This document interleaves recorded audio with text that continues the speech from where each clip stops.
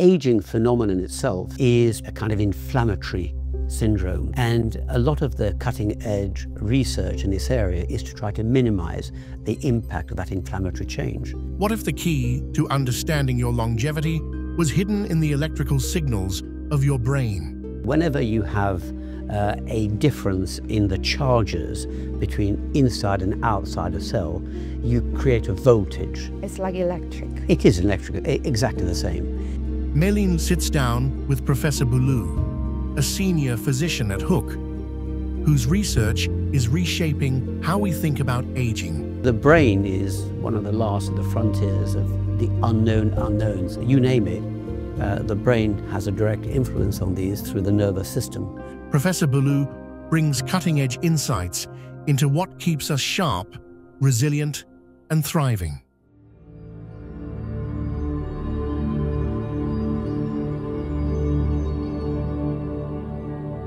Hi, Professor Bouloux. Thank you for joining us today. Could you tell us your role here? So I'm the senior physician at Hooke. I oversee the workings of a group of physicians, 2 general practitioners and a specialist sports physician, in integrating information gathering about patients and then coming out with recommendations in terms of their future health pathways and trying to meet their goals, trying to define objectives for them in future. And I make sure that everything is evidence-based and safe practice. For those people who are not really familiar with endocrinologist, could you explain us in the simplest way? What is it? Why it matters for us? So endocrinology is a science of internal secretions. It's one of the major systems of the body that integrates the whole function of the body. So you can think of every hormone is basically a messenger. What it does is to enable tissues to respond, usually through the bloodstream, and it influences the functions of the brain, of the heart, of virtually all the tissues of the body. And there are several glands which secrete hormones into the bloodstream. For example, the thyroid, the parathyroids, the adrenal glands, the ovaries, the testes, and indeed the master organizer of this hormonal system is a gland in the base of the brain called the pituitary. And that is the master of the orchestra that determines how the other glands work. Could you break down what type of hormone we have, and is there differentiate from women to men? The hormonal systems in men and women are identical with 2 notable exceptions. Women have ovaries and they produce the female hormone estrogen and progesterone, and men have testicles that produce sperm and the male hormone testosterone and its derivatives. But otherwise, the systems are working in identical manners in terms of the way they're regulated. Could you walk us through the hormonal change for a woman? Because what I heard is in certain day you are at your prime and you should make more important decisions accommodating to that calendar. It is partially true. There are behavioral effects of female hormones, and the notable difference between men and women is that women cycle. Men have a fairly constant day-by-day rhythm of hormone production, whereas in women there is a menstrual calendar, so that the brain, through the pituitary, regulates how the ovaries work in terms of follicle development to make the woman fertile, then the preparation of the lining of the womb in case she fertilizes an egg and she falls pregnant. And these are changes which occur over a 4-week period. And in mid-cycle, which is where you actually release the egg, there are changes behaviorally in women which make them more susceptible to falling pregnant. Alter their behavior, their fertility changes in mid-cycle. They're at their most fertile when they're releasing their egg. And so that's a really fundamental difference between men and women. It's this cyclical change. Some women experience pain, for example, in mid-cycle at the time they release an egg. But other women also in the build-up to menstruation can experience a lot of abdominal cramping and discomfort. The technical term for this is dysmenorrhea, and it can be really troublesome in women. But it's due to mainly sort of painful contractions of the womb itself, a muscle. And I think in the background of some inflammatory change, that could make it a particularly unpleasant experience in women. You have mentioned about the brain and body connection. We just got the test result from WAVi brainwave scan. Could you walk us through what we got from those score? Well, the good news is that we haven't found anything bad about your brain health. So the report from this WAVi brain function test, which basically collects information about the electrical activity at different points over the brain, allows us to look at the voltage, the degree of electrical activity in the brain, and its regional distribution front to back. And you were able to look at some key measurements with you. One was the overall brain voltage. Then we looked at the brain reaction time, and then the physical reaction time. So all this was done by an external cue, and then seeing what the brain response was in terms of its electrical activity and where the electrical activity was occurring. Can you tell us what is voltage? Basically, whenever you have a difference in the charges between inside and outside a cell, you create a voltage. It's like electric. It is electric, exactly the same. And you can measure that, and it's measured in volts or microvolts. And from that, you can deduce the activity of individual areas of the brain.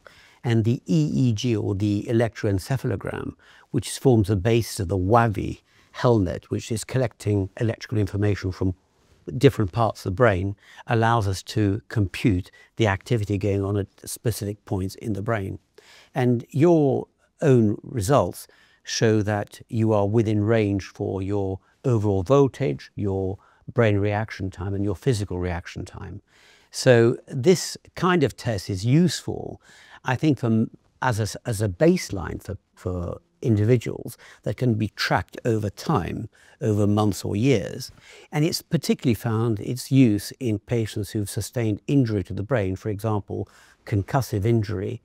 But it's also quite useful in identifying trends which suggest an anxiety state, which suggests that patients, for example, may have an ADHD, attention deficit hyperactivity disorder type of problem, and can also be a very early detector of abnormal brain function, which might, for example, denote a susceptibility to neurodegenerative diseases like Alzheimer's, for example. So if I test it out and I find abnormal visuals, I should go then have a more comprehensive test. Is that what you mean? This should complement other assessments and forms a baseline against which you can then make recommendations and see whether, by actions that you take in terms of your lifestyle, your eating habits, your exercise capability, your happiness and your mental health, sometimes medications, can all resolve some of the abnormalities that you can detect on a WAVi scan. Could you tell us a little bit about our mind and body connection? Yeah, it's a really fundamental question. So the brain is one of the last of the frontiers of the unknown unknowns, but it has a way of communicating with the rest of the body by two main ways. One is through hormone secretion, and there are hormones released from the pituitary gland that influence virtually all the organs of the body. And the other one is by direct nervous, that is electrical signals, which innervate, which supply different organs of the body. So heart, gut, liver, you name it. The brain has a direct influence on these through the nervous system, which innervates, that is, supplies the different organs and can alter the function of those organs depending on the electrical activity that flows from the brain. The hormonal side is really through the bloodstream and is a chemical mediation of organ function, whereas the nervous system, through electrical signals that are conducted through the nerves that leave the spinal cord that innervate all the tissues, can actually give a kind of instantaneous change in the function of that particular organ. So if my hormonal system is messed up in my body, will I have brain issues as well? You're absolutely right that the function of your glands that produce hormones can influence the body, but they also can influence the way that the brain works. So there is a bidirectional communication occurring if you, for example, overproduce certain hormones, and a good example would be the thyroid gland, if it overworks, and that affects about 3% of the population, if you have an overactive thyroid, that can have a profound impact on the way that your brain works. So it'll make you more irritable, it may increase your anxiety, make real difficulties in sleeping, for example, and relaxing, and make you jittery and nervous. So these are the same hormones released from one gland can impact on the way the brain actually works. But vice versa, the brain can also directly influence the way that these glands work. So are you saying if I'm experiencing a lot of anxiety or moodiness, it could just because my hormonal imbalance rather than I'm a terrible person in a sense? No, you're absolutely right. It cannot be generalized, is that each individual has a specific susceptibility to the effects of their hormones. So for example, if we take women who get premenstrual syndrome, who become dysphoric before they have a period, not all women suffer that. It's a relative minority, perhaps 20–30%, in whom it's very intrusive and has an impact on their quality of life. So there is an individual susceptibility to the effects of hormones. There's no evidence that these women who experience these symptoms produce different quantities of hormones. It's their response to those hormones which are different. And that makes this quite a challenging area to work in and to help patients. Is there some people just born with more voltage, like power in their brain? Some people born with less. Those voltage can be influenced or improved over time if I do certain interventions or even exercise for my brain? The overall activity, the voltage, the electrical changes which occur over the brain, you're kind of born with, and that those will change during the day, during wake, during sleep. When you open, when you close your eyes, for example, as was demonstrated in your own results. So that is invariable. That affects all people at all times. It can be influenced, however, you're right, by, for example, drinking coffee, drinking alcohol, whether you have been under the influence of a sedative, for example. All of those could change the voltage, but also the frequency of the electrical activities that you're picking up. So they can be modulated by external factors. But even without those external factors, there is a pattern which is discernible in normal people, which affects the entire population. Is there any secret that medical professions know that people who from outside might not know? Aging phenomenon itself is probably a kind of inflammatory syndrome. That is, that changes occur within cells and within the whole body, which are probably underpinned by an inflammatory process. And a lot of the cutting edge research in this area is to try to minimize the impact of that inflammatory change. We know that cells, when they metabolize, they produce toxic substances. And part of the cutting edge research in this area is to minimize the impact of these molecules that can be damaging to cells. And some of the experimental work that is being undertaken at the moment worldwide is trying to target the kind of these metabolic faults which may compromise long-term health span and lifespan. There are some major studies going on with drugs like metformin, with so-called rapalogs, with drugs such as empagliflozin, which may modulate the kind of damage which is being inflicted by metabolic pathways becoming faulty and potentially causing damage. So this is an area that people at the leading edge of longevity medicine are focusing on, and it is unfortunately unresolved because in order to prove that an intervention is going to be successful, of course, may take several decades.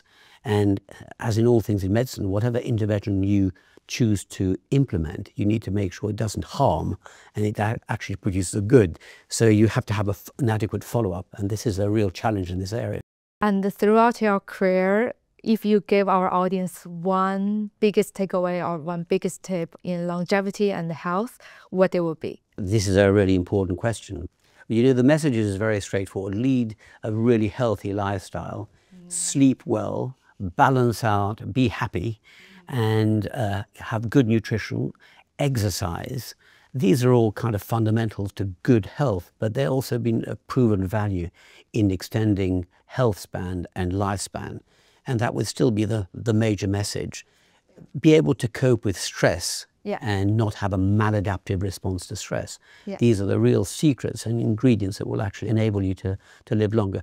That is, of course, superimposed on what your genetic makeup is. If you come from a family where people live to be very old, you're already starting off at an advantage. Thank you for your sharing today, Professor Bouloux. It's a pleasure.